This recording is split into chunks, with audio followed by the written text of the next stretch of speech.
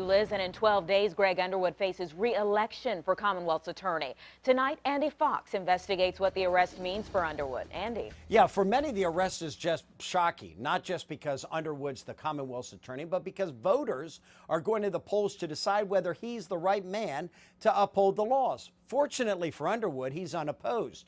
But we found some voters who are now thinking twice about the Norfolk Commonwealth's attorney. We went to Commonwealth's attorney Greg Underwood's home. No one answered the door, but then this car showed up. The driver saw us and left. Hey, can you tell me about Mr. Underwood?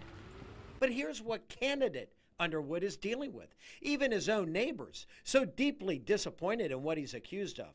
She doesn't want to show her face or give her name, but just listen to what she says. As far as I'm concerned, I'm really disappointed because I was going to vote for him. Are you going to vote for him now? I doubt it. You don't think so? No.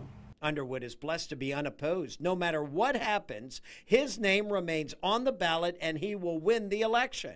He is the Commonwealth's attorney and will remain so unless he resigns, which political insiders say will not happen. But he has a lot of damage to repair, even in his own neighborhood. You want to hear from him? Yes. And what do you want to hear from him? That he made a mistake and that he wouldn't do it again. But here's the big question. If Underwood does apologize, is that enough to win back this voter's confidence? I don't know. I don't think so, though. You're having a difficulty saying that because you hold him to a higher standard. Right. That's right. Yeah. Outside Underwood's office, we found attorney B. Thomas Reed, who knows Underwood and thinks he's done a good job. What do you think are the positive attributes he brings to the table?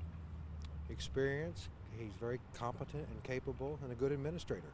Norfolk City Councilman and attorney and Underwood friend, Andy Protogiro, says Underwood must address what happened and quickly. And he has 2 weeks to try to get his good name back. With no opponent. Well, that's going to have to be, he's going to have to go to the citizens and explain what happened, explain. But he's going to win anyway. He doesn't need to do that. Well, you can't always say that. There's always the opportunity that people will write in. Yes, that's right. A write-in campaign. That is what they are looking at. That's right. A write-in campaign will be an uphill fight, but there is already talk of candidates considering the write-in campaign against Greg Underwood. Tonight, only on 10, an interview with one of those who thinks Underwood must go. And this statement that came out from his office has nothing from Underwood in it. What that voter was waiting to hear from him. His explanation on exactly what happened. We'll have more coming up tonight on Wavy News 10 at 6. In the newsroom, Andy Fox, 10 on your side. We'll see you soon.